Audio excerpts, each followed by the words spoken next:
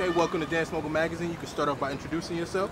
Yes, how you doing? My name is Shanness. My real name is Shannon, but my name is Shanness. And tell us about the 36 Chambers and what it means to you. Well, the 36 Chambers is a bunch of us, as crews, that get together, training in people, different kind of style, different movements, different foundation, from footwork to floor work, from house to hip hop. You know, all of us trying to bring something, you know, to the people that really want to understand where it came from, how it came from, what it involved to, and, you know, kind of use it in a chamber way. Like, you got to learn this kind of style from this person, another style from this person, but it all still combines to street style, which is street dancing. So that's what we want to do. And what is your specialty? Well, my specialty normally, at first I was a b-boy, you know, of course hip hop, but then now I'm into house mostly.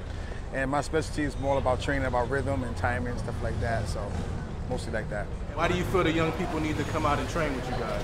Well, you're not going to get good if you don't train. I mean, honestly, you got to practice to keep your craft going, to keep what you really want to involve your dancing. So you got to understand different kind of elements.